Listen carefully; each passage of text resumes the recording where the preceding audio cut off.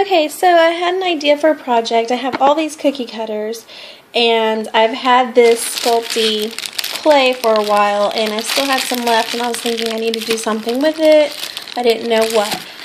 So the package is just this little, let me see. I got it at Hobby Lobby. It's the Sculpty 3 oven bake paste. Nope, not paste. That's just something else. Anyways, it's oven bake, and like I said, it's the Sculpty brand. I really don't remember how much I paid for it. I do know I got this one, which is comparable, for like 94 or 98 cents, something like that at Walmart. And it's about the same. I don't really know the difference. I can't say it's the same because I haven't used this one before. But it is Sculpty brand, so I'm assuming that it's going to be just as good as this one. So like I said, I had some left over, and I was going to decide to Mod Podge it with like maybe some kind of material or something that I have around the house, maybe some cardstock or something. So first I'm going to grab this. I have this plastic thing that I used before. The side's messy, so I'm just going to turn it over and use this nice clean side. And it's just this plastic. I have tons of it. I bought it a long time ago at Walmart in the fabric area where they have, where you can buy yards of fabric. They have this plastic stuff. You don't really need it. Just make sure you have a good surface for rolling this out on, a nice clean surface, something that won't make it stick too much. And then I got my little rolling pin, so I'm just going to roll it flat, and then I'm going to pick a cookie cutter, and I'm going to cut the fabric out. I'm sorry, not fabric. Cut out my shape. And then on here it has the instructions on how to cook it, which is at 275 for 15 minutes. So I'm going to do that. First, let me go ahead and figure out, let me flatten out my stuff, my Sculpty clay, and then I will find a shape. Okay, 1 second. Okay, so I rolled it out, and it's not too thin, it's not too thick. It's going to be, it's kind of thin. I don't know if you can see, but it's going to be exactly the size I want. So I got that, and I found this shape that I decided to go with. So I'm just going to fit it onto this piece, which that looks about the way I want it. Yeah, this looks good. So then I'm just going to push it down, and then after I peel it, 1 sec. Okay, so I've cut off the remainder, just peeled it off pretty easily. I'm just going to go ahead and stick it in the oven, wait about 15 minutes, and then you'll see how hard it turns out, and then we will later Mod Podge some kind of cardstock to it.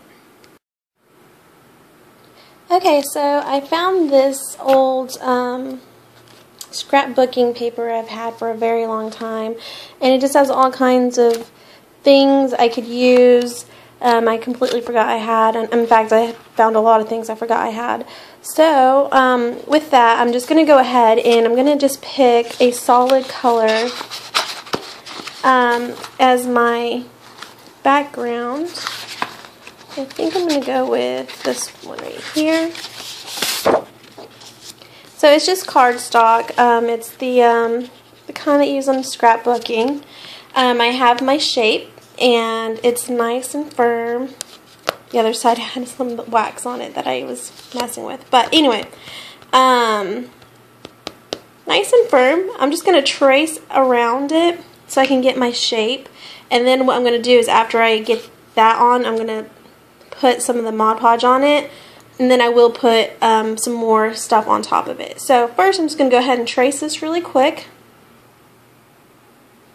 Okay, so I cut out my shape, and I have my Mod Podge and a brush. This is a bristle brush. I couldn't find my other one, so I figured I'll just use this one for now. Shouldn't make a difference anyway. So I'm just going to lightly put a coat on there, and then I'm going to put my cardstock on top.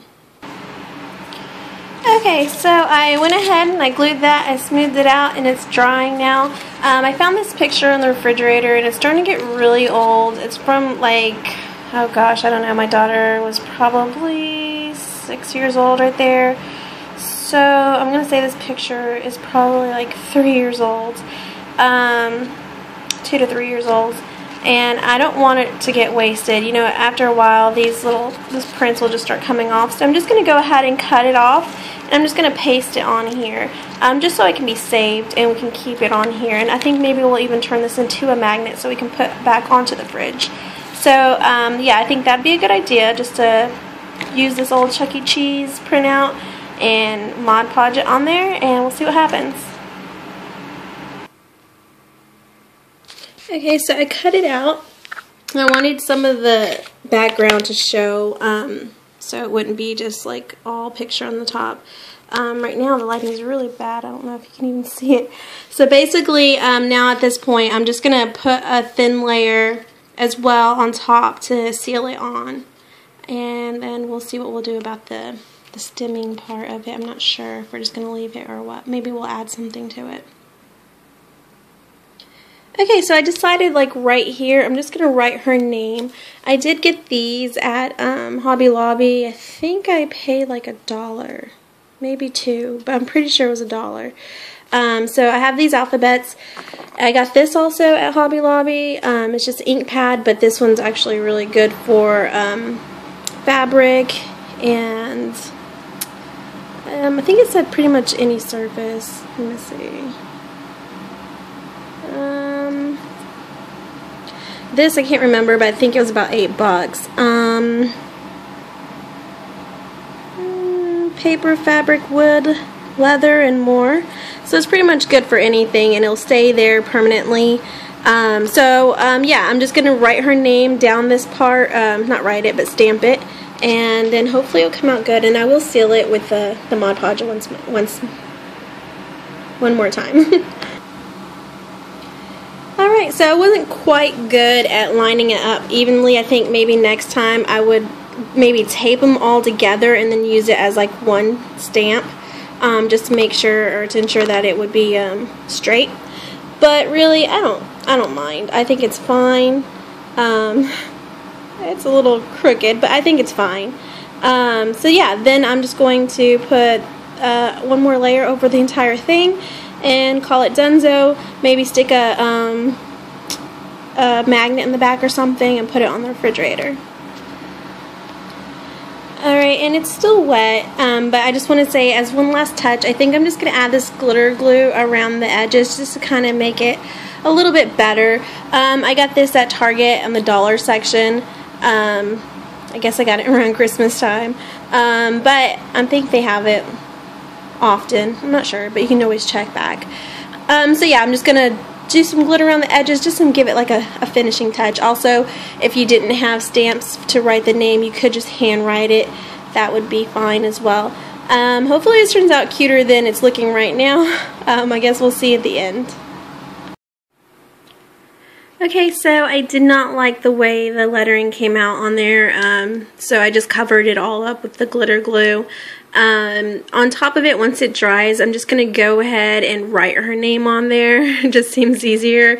I did get these other stickers that I found in my scrapbooking stuff, but unfortunately they are not going to work because these are too big, and these have white around the letter, so it's like squares, white squares with the letters on them, so it's not going to work.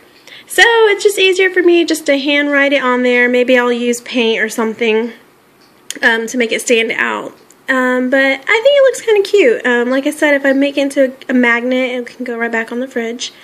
But yeah, so far it's not totally bad. I mean, it was looking kind of crazy, but yeah, I think it looks good now, so I'll just put a picture at the end to see what it finally looks like once it's finally dried up and I have her name on it.